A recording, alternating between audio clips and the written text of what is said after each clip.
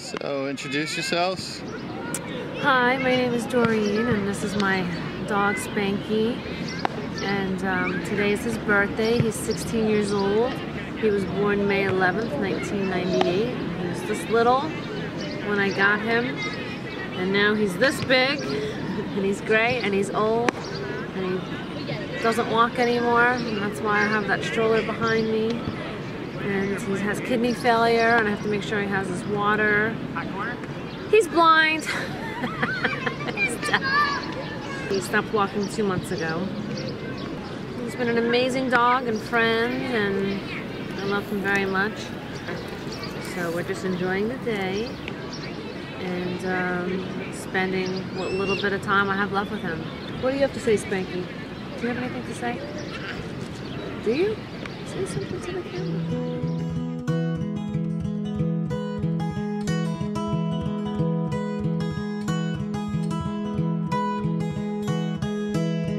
I've been waiting for you to come along, and I've been looking for an excuse to write this song, and here you are. The first dog I bought was the dog from my ex-boyfriend Pete. It was a pug. And Rudy was an awesome pug. And then I thought, let's get another pug. And then I went to the pet store. I just said, whichever one comes over to me is going to be the one I'm going to take. And this one jumped out of the crowd.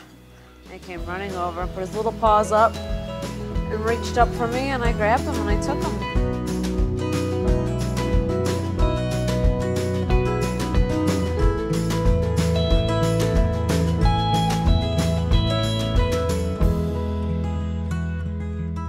Eye surgery when he was a puppy, retinal detachment when he was about 5, heartworm, foreign body lodged in his intestines, first surgery up by his neck, second surgery down by his back legs, kidney failure.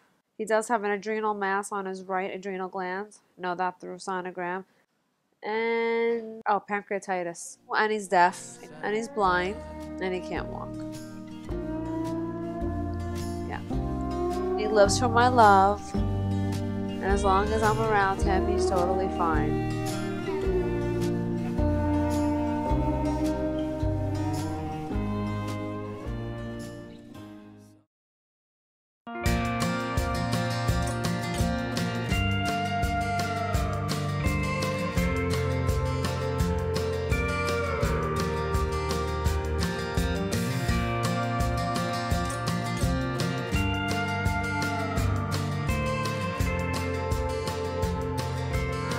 I first started using the stroller when my friend Angela gave me hers. Since then, I've already went through 3 strollers. They range from $50 to $130 if you want a good one, which I happen to say I have a good one. It's a jogger, so I could run with him. That is if I ran. I can get around the city much easier with the stroller than I ever could have carrying him, so I never did go through a period of having to carry him, except up and down the steps, in and out of the stroller, things like that. I can go anywhere with my stroller. I go to work daily. I have to drop him off at the babysitter. I have to hop on the bus in the morning. Some bus drivers are getting to know me now in the morning, and they let me on the bus, thank God. Strollers have to be closed. Even for a paralyzed dog, he's just crippled. I mean, if I take him out, he'll just lay on the floor. That's why he's in there. Is there anybody on here? Dead? They sit in the middle. Huh? They sit in the middle. Yeah. I do this every day from work. It's a bitch. On the way home, the bus drivers are not so nice. They don't know me, and they tell me to get on the next bus.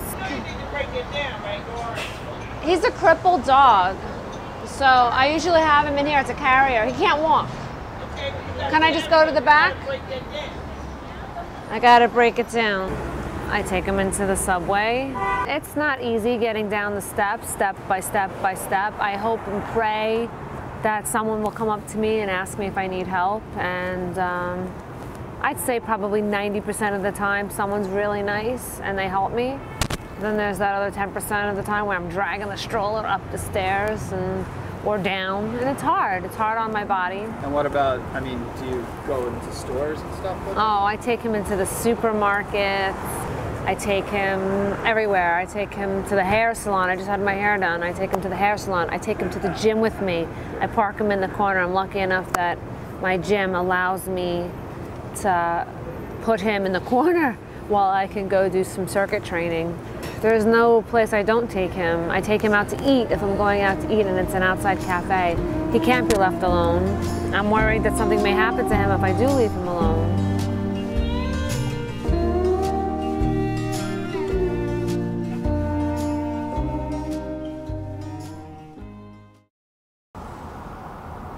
Talk to me about the peeing.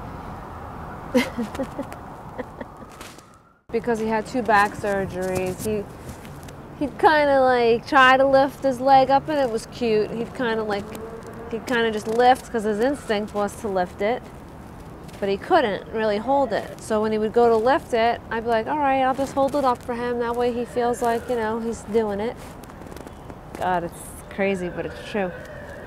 Yeah, I just started assisting him, holding him up. And the thing was that I held his leg because if I didn't, he'd squat and pee all over the front of his legs. And then I'd have to bring him upstairs and clean him up. And that was one of the reasons why I started to really hold him, so I would aim the urine or his pee away from him. Who wants a smelly dog? I didn't. He sleeps with me. So describe the process that you have now. Oh, I have a Tiffany box that is about this tall and about this wide, and I put him over that, and I put a wee-wee pad underneath it, and I just twist his little body up and I palpate his bladder. The bladder feels sort of like an orange inside, and I find it, and I just press on it, and he releases quickly. You know, anybody that ever watched him, they knew how to do it, although I don't think they ever did it quite as good as Mom. He's a lot of work. It could be a burden at times, but you know what? I took on the responsibility, and I'm going to see it to the end. Got it, Spanky! That one. No. That one. Are you running, Spanky? Come on. Go, go, go, go, go, go, go! How does he look?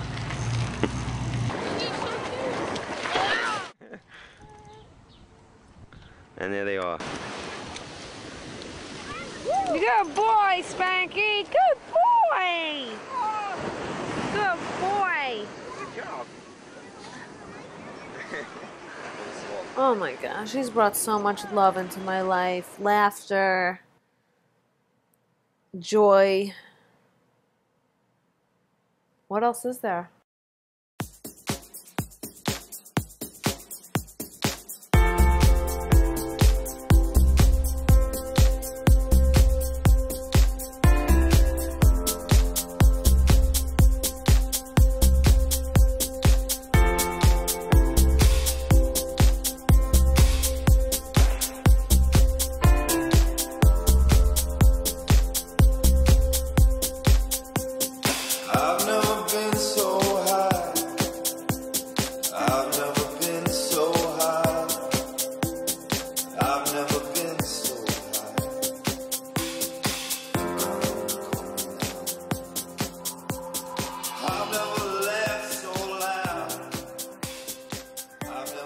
That's not me. Well, come to the door. I'm at the door. Oh, I see. Oh, this is scary as hell. Sorry. I feel very, very close to her, and she's an unbelievable person. I really mean it. I mean, it's, you know, when you're born, you have to be lucky. This dog was lucky. I mean, that he had Doreen. She is an amazing pet owner. There's nobody who takes care of the dog the way Doreen takes care of Spanky, in terms of cooking for him and taking care of him the way she does, taking him out for walks, even though he can't walk, so he could just enjoy the sun. This dog was blessed to have her as an owner. I only have it with an animal, with a dog. Wait a minute. You say you have patience with an animal, you don't have patience with people? I don't really love people.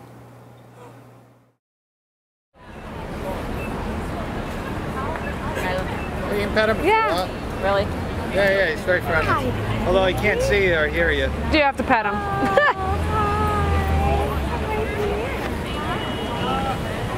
people just are interested, and I think the stroller adds to the fascination. Well, you think that's what people don't expect to see a dog? No, they're usually like, oh my God, I thought that was a baby. And I've had other people come up to me, that's one ugly baby.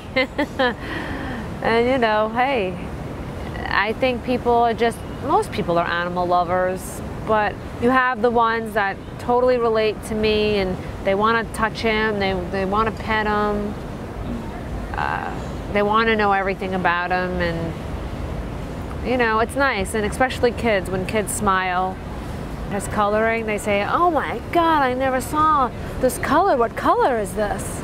And I say, he's old, he's gray.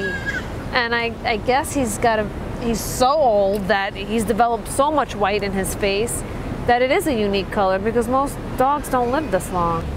My little boy. You're a handsome fella.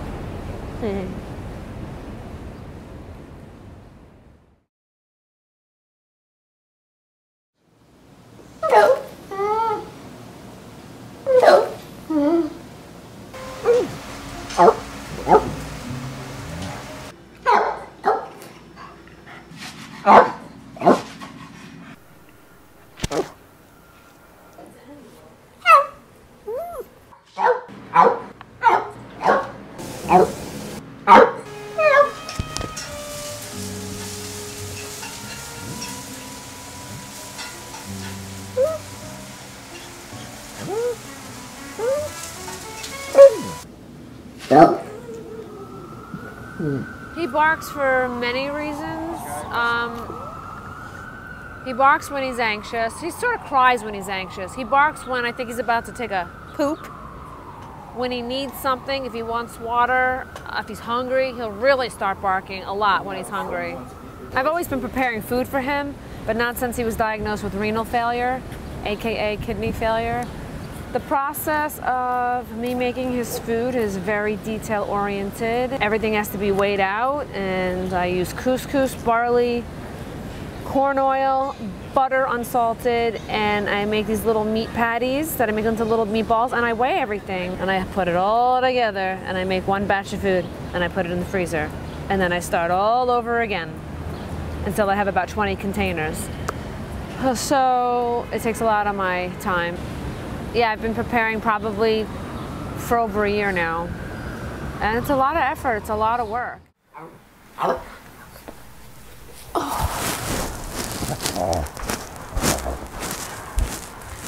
Oh, she's a mom, that's for sure. Oh yeah?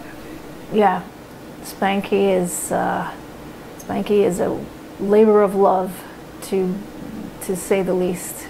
If it weren't for Doreen, Spanky would have passed on long ago. She, out of pure love and self-sacrifice, has kept this dog alive and comfortable and happy. But it takes pretty much most of her spare time. He's gotten really dependent on me, that like a few days ago he wouldn't even eat his food unless I fed it to him. And I thought, my God, I control the fact of this very little thing, this little creature that I control whether he eats or not, because if I'm not near him, he's not happy. That is a big responsibility and a burden almost to have on your heart, that while you're at work and you hire someone to watch him and she can't feed him because he won't eat from her.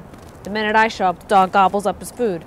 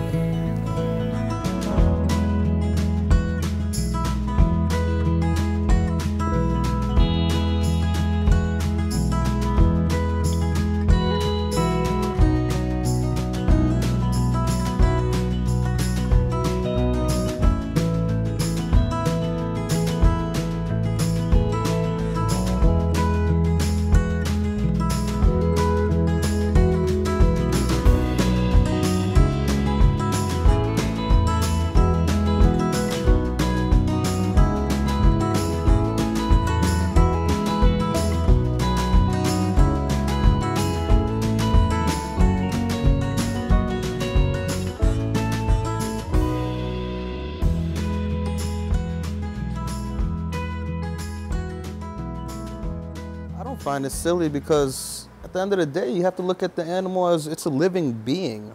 That's what it is. It's a soul. It's a living being. So you should care for it just as you would care for your child. Nobody's gonna, neglect their child. If you look at these beings, they have all the things we have: eyes, nose, mouth. So they're actually a lot more similar to us than different. And I think that Doreen, we've actually never talked about it, but I just know by the way she acts, sees them that way, just as loving members of a family that are equal and in some ways better than human beings. I do equate it to a child. I really do. This almost killed me with my child. I know I shouldn't equate it, but... It's crazy how much that he loves me. And the thing that I think is the most amazing thing is when I could pick him up from the babysitter and he's sleeping, and within 1 minute his head is up, he's looking around, he smells me. He smells me. Like, something about that wakes him out of his sleep because he loves me. Mommy's here. Oh, Mommy's here. Ah, hi. Oh, hi. What are you doing? What are you doing? Oh, what are you doing? Oh, I said I want you to do that. Yeah. Oh. He won't surprise anymore. I don't want to give it to her, but... Oh, I missed you too. Oh, he's always had separation anxiety since he was a puppy. He's been like this since he was young. Always.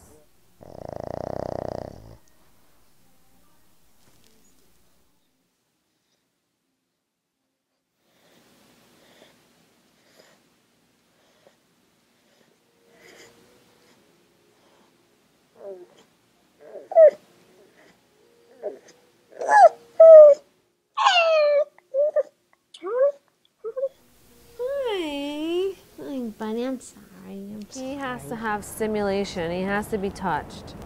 He can't see, he can't hear. He's in his own world, basically. And he's like, damn it, if I can't see or hear anybody or walk, someone better hold me, touch me, feel me, do something. Give me something. Give me some kind of attention. And if I was like that too, picture being blind and deaf and couldn't walk, and you had nobody to hold you or to touch your hair or pet you. That would be a very lonely world. That'd be shit. Depressing and sad. Right?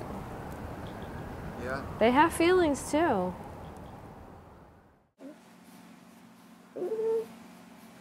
You like that, buddy?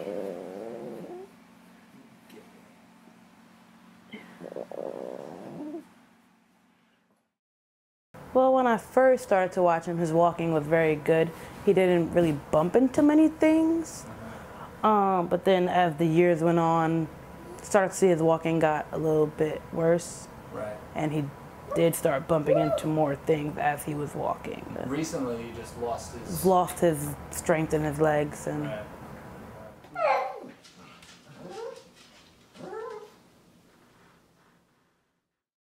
Spanky would have been gone a year ago. Right. I think, with most people. I don't think I've ever had such a bond with an animal the way Doreen has. So like, if I had a dog that became so high maintenance, I probably would, like most people, I would think, have put him down at this point. Is taking care of this now very disabled animal, you know, really keeping Doreen from reaching her potential. I think if Spanky could comprehend that, I think he wouldn't want that.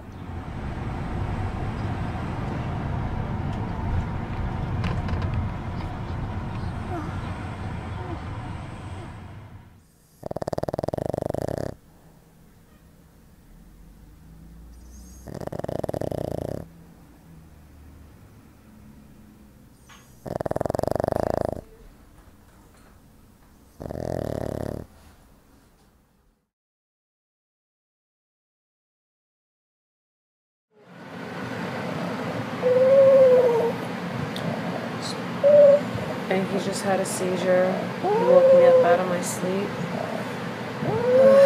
Scared the hell out of me. I thought he was going to die right then and there. Right now he's just kind of whimpering like a baby. And I'm just holding him, consoling him.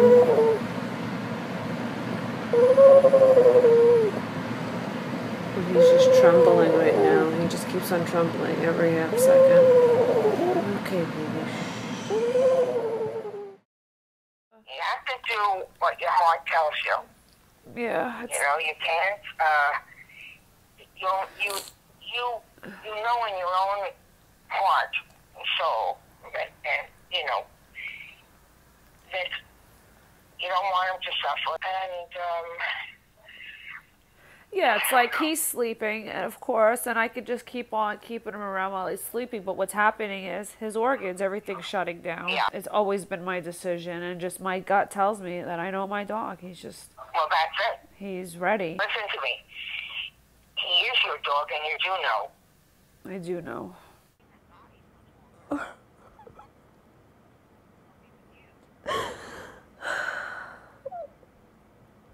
I really hope so.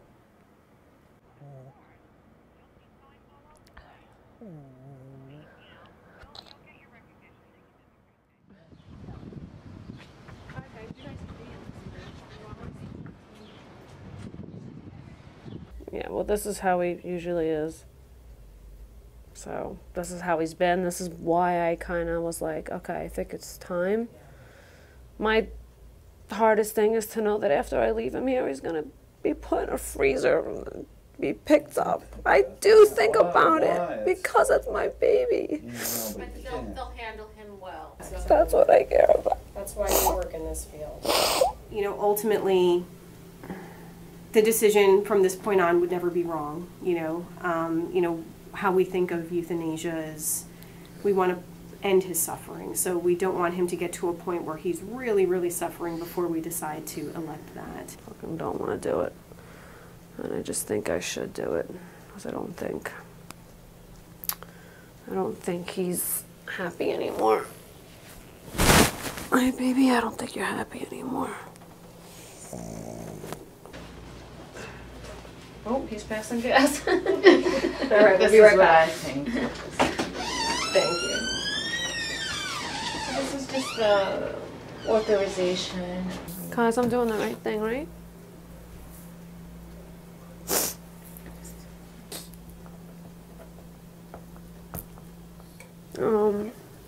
So what do? You just...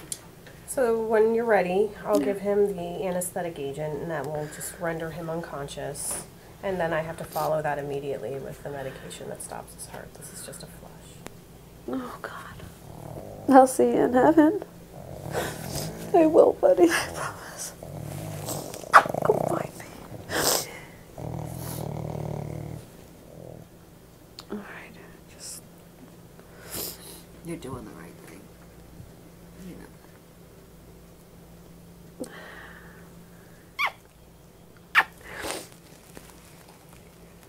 I love you.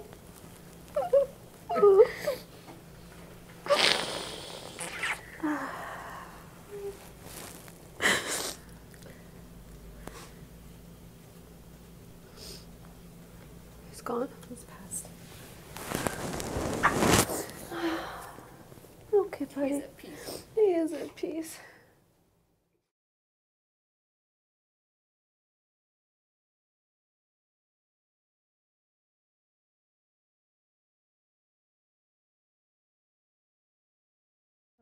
Tomorrow on Sunday will be 1 month since I put Spanky to rest. Life has been very different, sort of lonely, not as much work.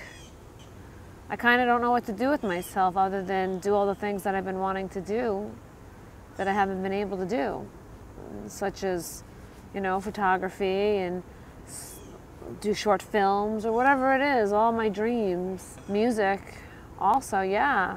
Do open mic nights. It's bittersweet. And I think I might have felt more guilt if I didn't do it the way I did.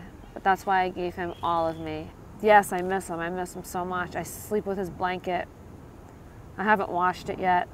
I don't want to wash it. It smells like him. I just miss him. I miss him. When we first started filming this documentary, we started it on May 11th. It was Spanky's 16th birthday. And we sat in the grass in Central Park, and I'm thinking now, I'm sitting here, and he's not here with me, and this is the end of the documentary. And I really didn't know how long he was going to stay around for. I welcomed every day, and yes, it was a struggle to carry him up the stairs, to stroll him everywhere I did. Whatever I did, it was complicated. But I did it out of love, and I did it because he still had the will to live. Unconditional love, it's hard to find that with somebody. I've never got that from another person. And he gave me that. My dog gave me unconditional love. And I think maybe people are looking for that type of love. What better philosophy should we all follow than to love one another and be kind? Because in the end, kindness and love is the only thing that matters.